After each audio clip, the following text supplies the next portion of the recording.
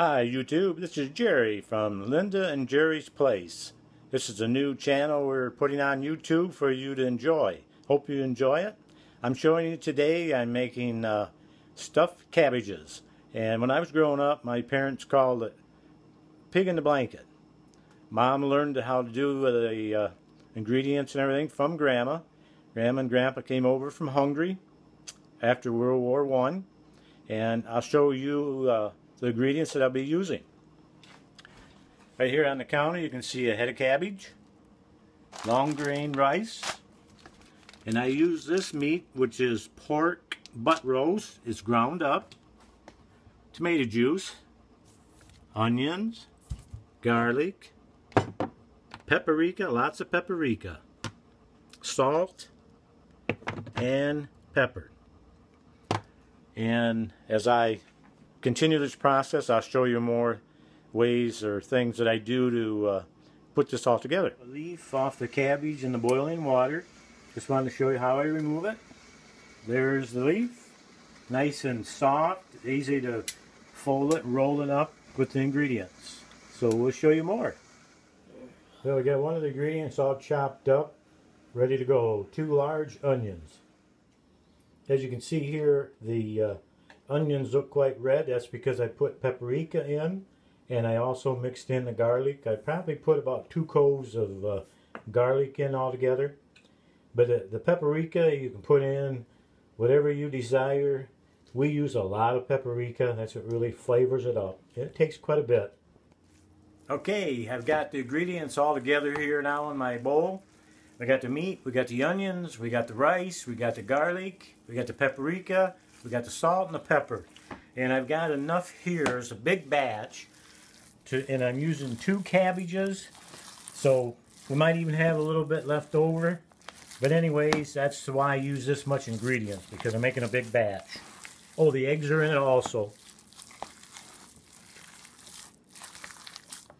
Part of the process, when you get the cabbage leaf ready to roll it, you cut this piece off the end. It's a harder core of the cabbage leaf.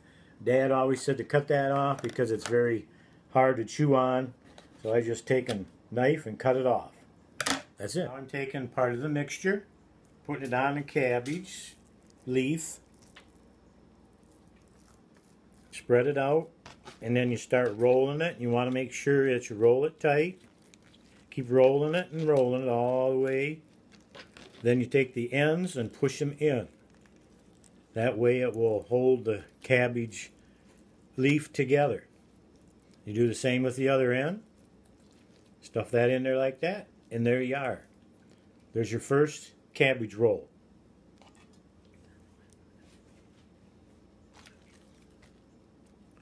I'll show you another. Put the mix in.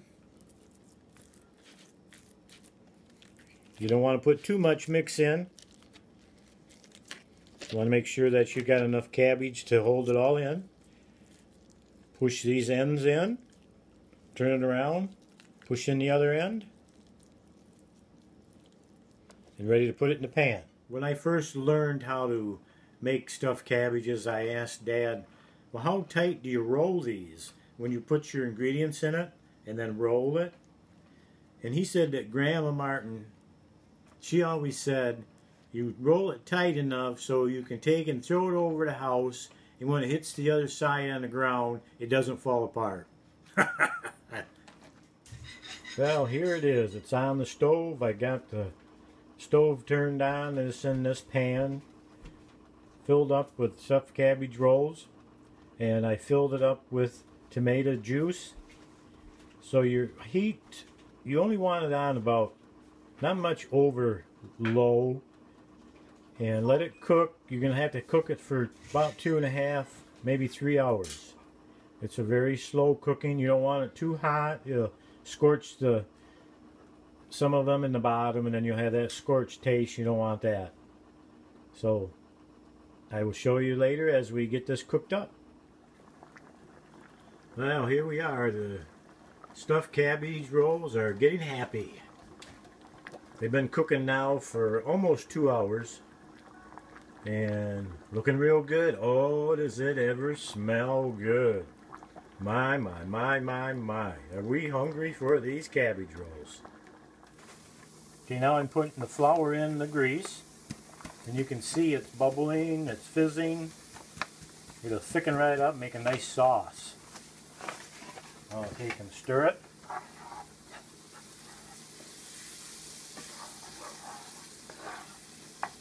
You see it's making a nice sauce.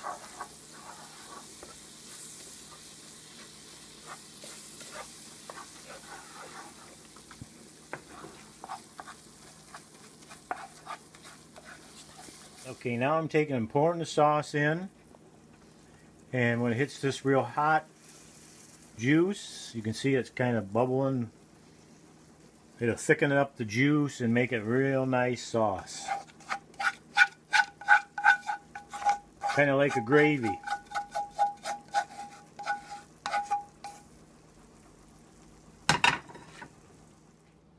Delicious.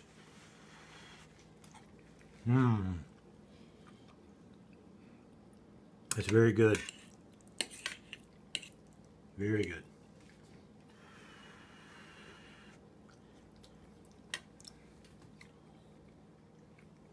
Yo! That's what Grandma would say, which means good. Translated from Hungarian, yo means good. Hi everybody, Jerry here again. Say, I just want to remind you, don't forget to hit the subscribe, hit the like button, and if you have any comments, please share them with us. What you think about our videos, if there's anything else you would like to see us put on that you haven't seen yet. We appreciate it very much, and we hope you have a wonderful day, and we'll see you the next time. Bye-bye.